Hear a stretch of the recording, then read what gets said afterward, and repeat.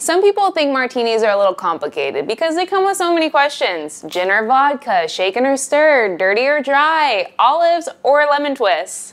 It's dry January. In my house, that only means one thing. It's time for dry gin martinis. Hi, I'm Faith with ABC Fine Wine and Spirits, and I'm going to answer all your pressing martini questions and teach you how to make a dry gin martini. First, we need to cover what a dry gin martini really is. Well, this effortlessly classic cocktail is essentially London dry gin and dry vermouth. So what makes a dry martini dry? Well, you might think that it's the dry vermouth that makes it dry, but really if you add more, it actually makes it a wet martini. Adding less will make it a dry one.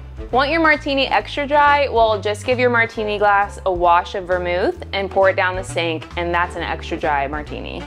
Now we're gonna get into the endless debate on whether you should have your martini shaken or stirred. Well, the truth is, do it however you want it. If you like it shaken, do it that way. If you like it stirred, then make it stirred.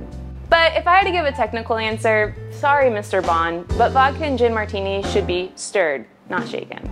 The reason for doing this is to keep your cocktail as smooth as possible. When you add your drink into a shaker with ice and shake it up, it breaks up the ice. So by stirring it, you avoid breaking up the ice and you don't have any ice shards in your cocktail. So let's get into making it. Like I said, this is super simple. You're gonna start with 2.5 ounces of Balfour Street London Dry Gin, a 1/2 ounce of our dry vermouth. Give it a good stir. Then you're gonna take your martini glass and strain the mixture in. Then you're gonna garnish it. You can either go with olives or you can do a lemon twist. I'm gonna do the lemon twist.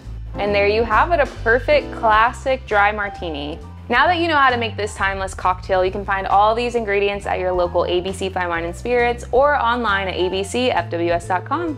Cheers.